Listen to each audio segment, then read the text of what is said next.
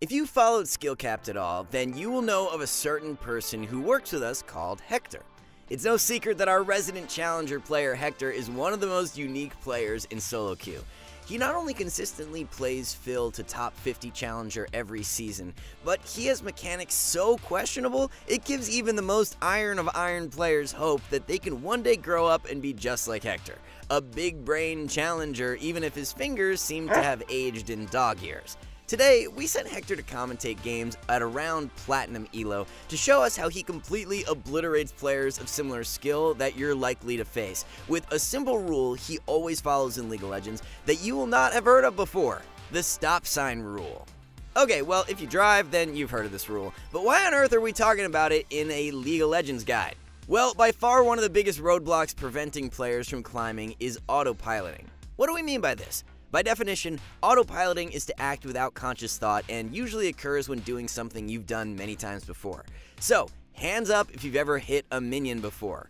In just a few games, you'll get hundreds of CS. If you play a few games a day for a week, you'll get thousands of CS. It's safe to say that interacting with waves in general is a task everyone has done many times before, making it a serious hotspot for autopiloting. Let's take a quick look at an example. Here, we have Hector on Kayle versus Garen. Garen wants to keep the wave neutral so he can go for extended trades. Let's find out if he's using his brain or if he's on autopilot. Okay, so let's see what it does. Okay, he's already made a mistake. When he auto-attacked the wave, that makes no sense. So if he wants to play aggressive, how does he do that? Well, he keeps the wave in the middle of the lane so he can actually fight me, right? By hitting the wave more than he needs to, he's just pushing the wave into me quicker. Garen's mistake was not imagining a stop sign before he decided to hit the wave. If he had stopped to think, should I hit the wave here, Garen himself could have prompted conscious thought, allowing himself to identify that hitting the wave obviously doesn't follow his game plan.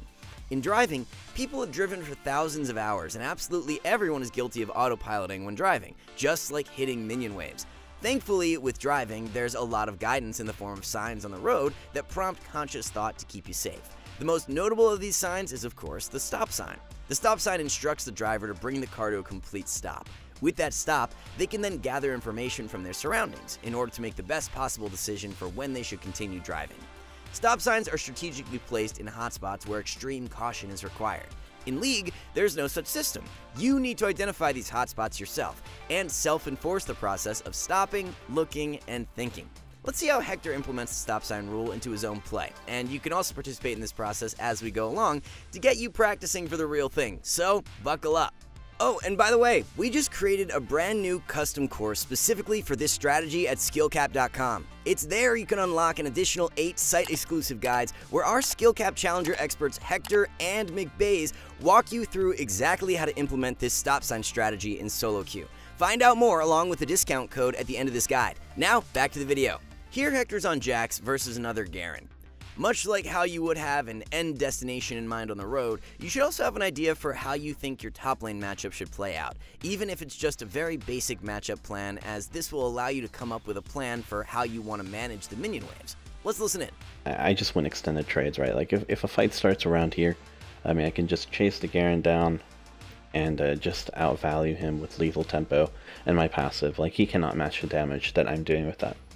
But if the wave's around here, I can't really hit Garen that much. To summarize, Hector always wants to make sure that the wave is far out in the lane so he can chase Garen down, right? Knowing that will make it much easier to make later decisions. Let's watch what happens. As lane starts, Garen actively forces a fight onto him. Sadly for Garen, this is one of the big game-losing mistakes lower elo players make. They simply don't think about the matchup and what the other player wants to do. Garen is literally giving Hector exactly what he wants, an extended trade. Without flash, Hector has no way to immediately kill Garen, so his enemy gets a small amount of respite before Jax gets level 2 to get Q.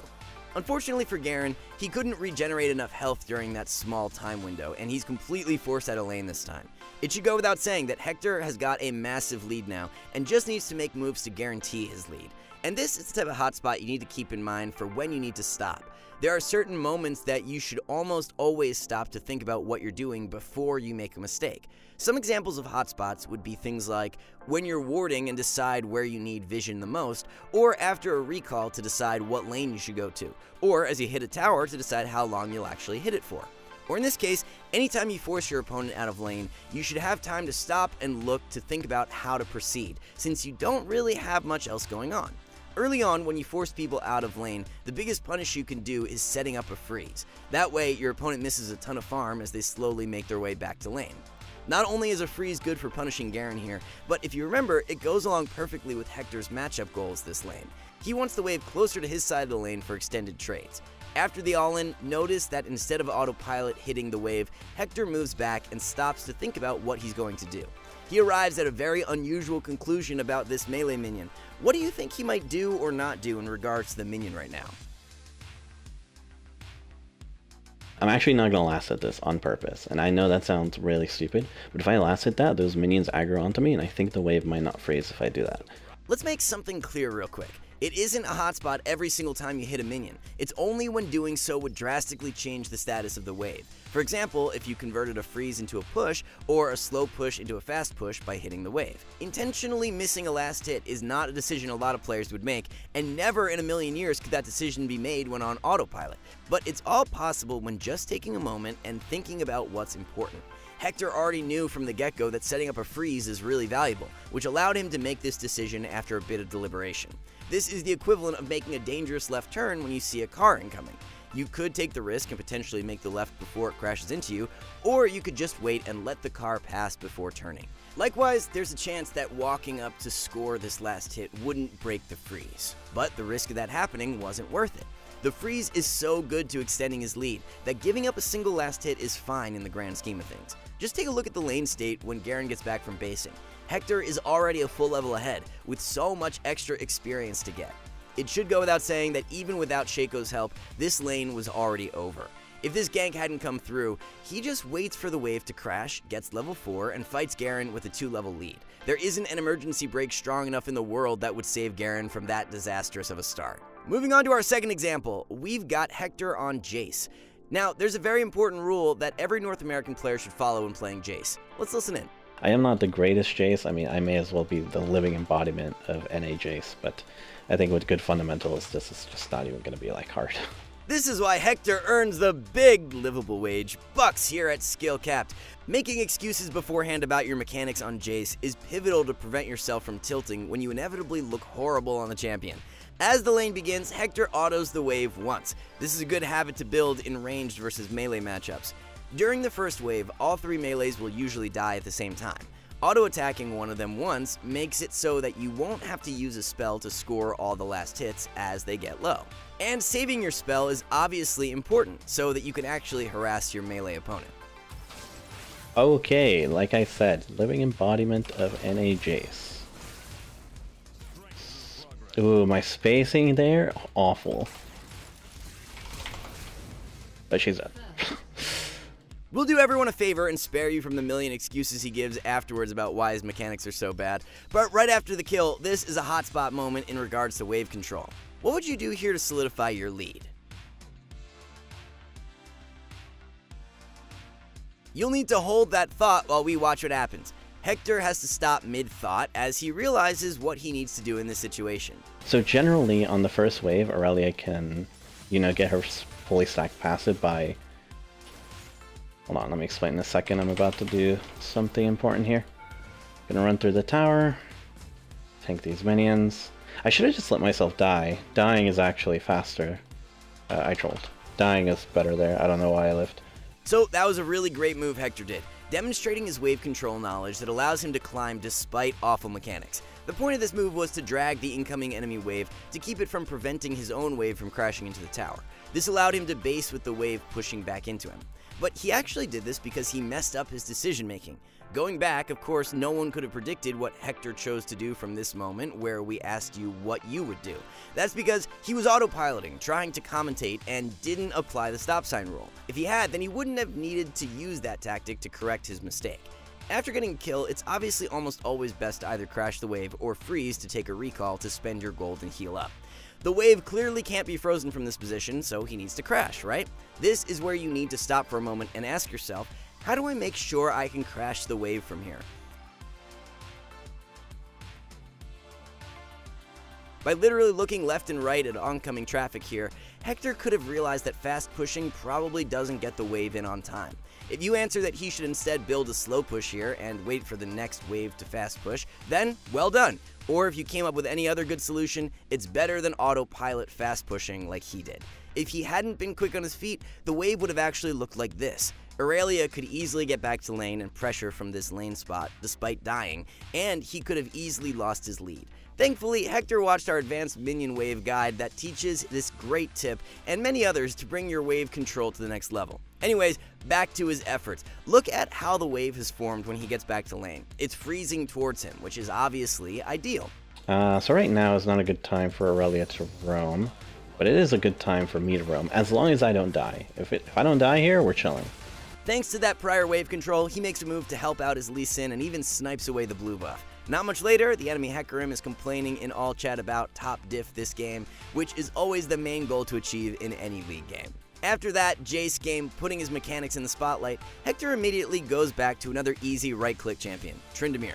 Exactly like the two previous games, Hector literally just all-ins his opponent at level 1 and scores a kill instantly. We may have to pull a U-turn on this guide and make it about how easy it is to kill everyone at level 1 in Elo, instead of learning how to manage minion waves, especially after what comes next. Darius teleports back to lane, and Hector just stands there baiting him with a recall. This is actually another hotspot for when you should stop and think about what to do.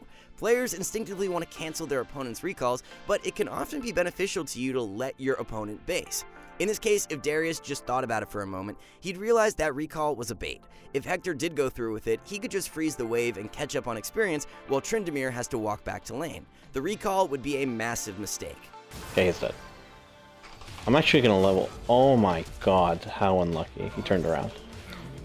I just wanted to bait him there, and I leveled W just so I could slow him, but he turned around the exact moment I pressed it, which is really annoying. Just like before, he's got a massive lead early into the game, but anyone can do that. Now, it's about making sure he keeps it so he can carry the game. Okay, so my Warwick is at top side of the map. Will he come to gank? I'm just gonna set up some deep vision while I can. Oh, we are not ganking. I mean, Darius is dead. Like, literally, he is dead right now. If my Warwick just came, but we can probably just be patient a bit. He'll eventually come, right? The next step to punishing your opponents is always to think about what their own goals should be and stop to think about things from their perspective. In this example, we'll be hearing Hector's real-time thoughts on what Darius should be thinking about and what his mistakes will be as a result from autopiloting. So he's getting a few auto attacks on me. What he is doing is pointless. So whenever he auto attacks me, it's fairly pointless. He should just be hitting the wave as much as he can to crash it. Because right now the wave's in a horrible spot for him. Like, he's basically coin flipping the entire time that my Warwick isn't coming. He is actually quite lucky that my Warwick is just greeting for these jungle camps. Normally, what Darius is doing isn't so bad, which is probably why he's autopiloting into doing so. But if he just stopped and thought for a moment, he'd realize why it's so bad. Why is the Tryndamere that just killed him twice playing passively and keeping a freeze rather than pushing aggressively? He also hasn't seen Warwick in a while. These kinds of thoughts would immediately pop into your head if you just actively thought about the game. And I was kind of actually trying to bait him into hitting me, because hitting me is kind of pointless as well. I just have so much sustain that it just doesn't matter if he hits me a few times. Same thing, I'm just letting him hit me, maintaining the wave here. I'm baiting him to not hit the wave. And now he is dead. Looking back, even if Tryndamere didn't know if he could push the wave in or not, if he realized that he was under threat of a gank, he could at the very least play back into this brush and just try to soak experience at a safe distance. Instead, he just falls further and further behind, making the game impossible for himself right from the get-go. And if you want to take your laning to the next level, then you need our brand new custom course specifically made for this strategy at skillcap.com. It's there you can unlock an additional 8 site-exclusive guides where our Skill Cap Challenger experts, Hector and McBaze, walk you through exactly how to implement this stop sign strategy in solo queue. That's not all though. With our brand new course page, it's as simple as clicking top lane, then selecting the laning category, and just like that, you have 6 courses with over 50 guides, breaking down exactly how you can stomp your lane and climb the ladder. Best part, all of this is risk-free with our rank improvement guarantee. So, what are you waiting for? Head to skillcap.com and get the rank you've always wanted. Discount link in the description below. Alright guys, let's quickly recap. When you are met with a situation that is likely a hotspot, which is typically when you are going to do something that will have an influence over your goals, such as when to recall, when and where to ward, when to freeze, push, roam, always stop for a moment to consciously think about the best possible way you know of to achieve your current goals. Thanks for watching, and we'll see you in the next one.